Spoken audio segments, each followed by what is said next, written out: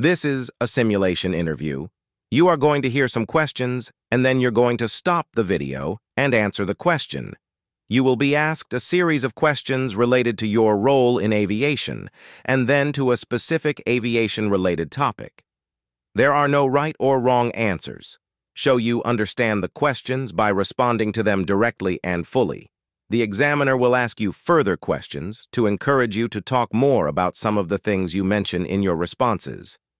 Let's start. What's the difference between a good briefing and a bad briefing?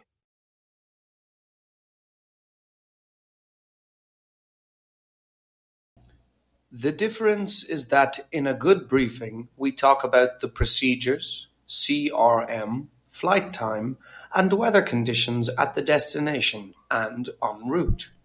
We also talk about the documents, emergency procedures, and passenger numbers. In a bad briefing, we might miss important parts, or it could be rushed without going into enough detail. Tell me about CRM.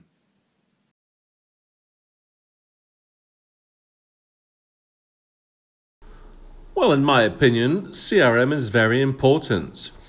I think we have to follow the procedures, help each other during the flight, for example, teamwork, building relationships, in-flight procedures like disembarking, embarking, emergency evacuation, emergency procedures, and communication with the crew members, like the co-pilot, the captain, and the flight attendants.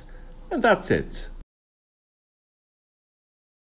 And what can cause a problem with a controller?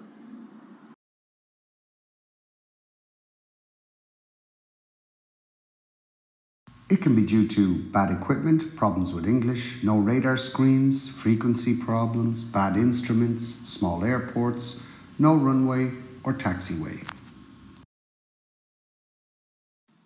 Tell me about your routine in order to make the flight safe for the passengers.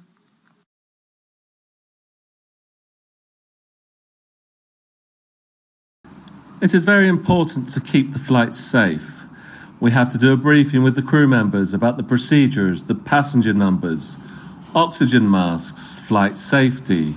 We must perform the walk around and prepare the cockpit. We check the equipment, instruments, and the amount of fuel we are carrying.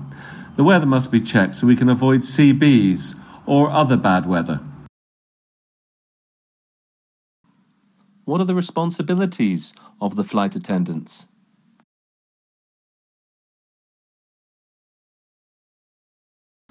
They are responsible for emergency evacuations, calming the passengers if necessary, first aid, communication with the flight crew, making speeches and serving meals, drinks and duty-free. What's the difference between national and international flights?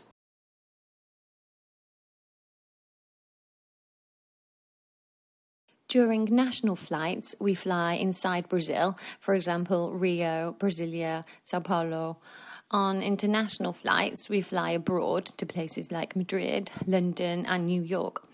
International flights are longer than national flights, sometimes 13 or 14 hours.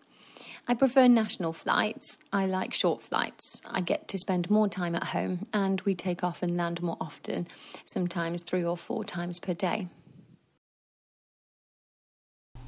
What do you think about specific regulations for drone flights?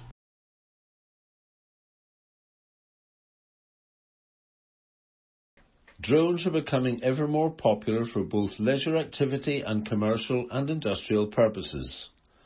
As a recent innovation, regulations have been slow to develop. Uncontrolled drones flown by irresponsible and untrained operators have become an increasing menace to aviation, especially when flown in airways and around airports.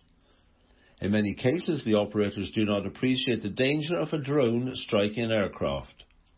Legislation needs to be brought in and approved internationally relating to training and control of drone flying. It's important that restricted flying areas are introduced with penalties for infringement. This is the end of the first part of the TEA exam.